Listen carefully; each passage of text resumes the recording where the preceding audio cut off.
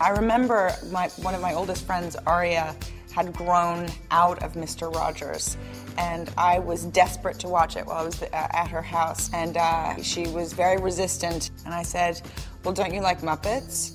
And she said, yeah, and I said, well, there are Muppets on Mr. Rogers in the Land of Make-Believe, so if you like Muppets, therefore you like the show, Mr. Rogers, and therefore we will watch it.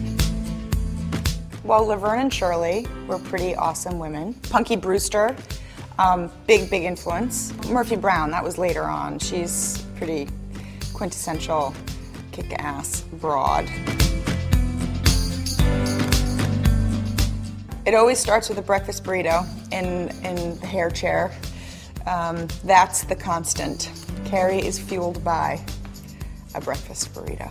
We're always desperate for the next script for the same reason that, you know, audiences are waiting for the next episode to air. It's interesting now to do a show that does have a longer life, and, you know, there's an opportunity to really become intimate with these characters and to experience Carrie as a more advanced person, you know. I have faith in the writers that they'll continue making it vital and fresh, and, you know, I don't think they want it to be boring for themselves, so they won't allow it to be boring for us.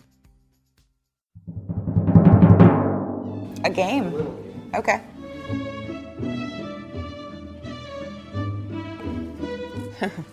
I'm totally over Jordan Catalano. Yeah, I think we know who that is. Aw, bless. She was way involved with that. I missed something once before. I can't let that happen again. That is not Angela. No, that is Carrie Mathison for shizzle.